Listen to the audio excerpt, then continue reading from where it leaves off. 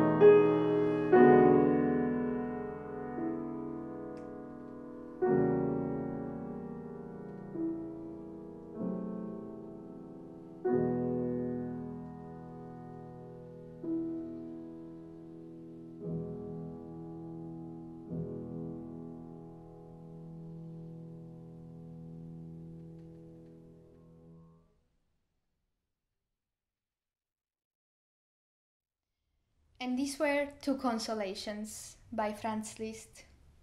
For me, it's unbelievable that one person can write Tarantella and these Consolations, because it's so much contrast between the two, and I think it really shows these two sides of him, which I love so much.